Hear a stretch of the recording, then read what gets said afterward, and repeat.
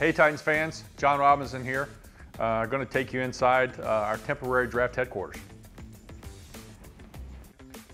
So we're here in a temporary facility really because of the construction at St. Thomas in our permanent home. We're expanding, we've outgrown that thing, and we're excited that we were able to get to a spot temporarily and function like we normally would. It's challenging because, again, that is a temporary space in a temporary building. Really, Russ and his team have done a phenomenal job of being able to have the technology up and running.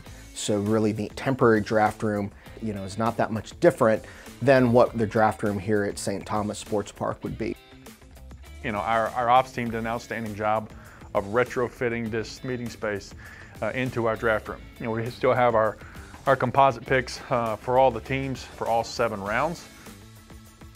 Over here is our draft board.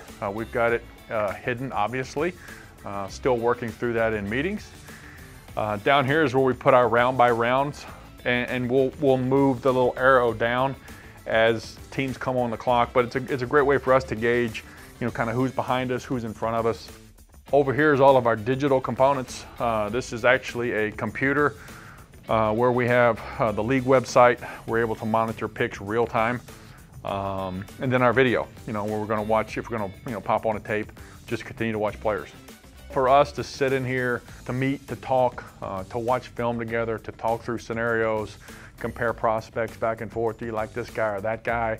Well, how does this receiver compare to this, defensive lineman? How does this defensive lineman compare to this running back value-wise? It's been really, really beneficial for us.